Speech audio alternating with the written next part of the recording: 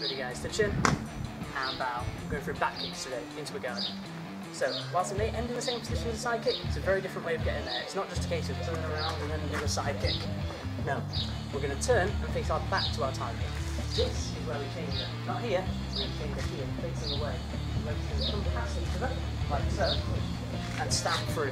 So I'll show you from the side. So as we kicking this way, turn, back to the target, and side kick. It's very fast that way. If you try and turn, then lift, then kick, it's a bit slower than going like so. So we're going to start with making sure we get our back to our target, and that chamber is aimed behind. Ready? So turn, stamp. Good. Now try the other side. Turn, that's what out of it. Come past, and stamp. Again, 2 more on each side. The other side. So midsection at least, for it to end sideways on. So stamp. 1 more. There we are. That already feels a lot faster than trying to slip my leg all the way around there.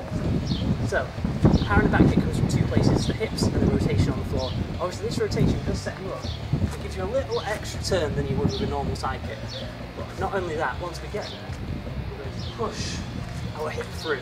Our hip is the driving force of any kick we do.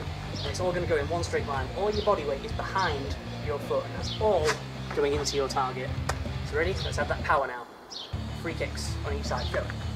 1. 1. There we go. Tiny head section as well. 2. And again. 2.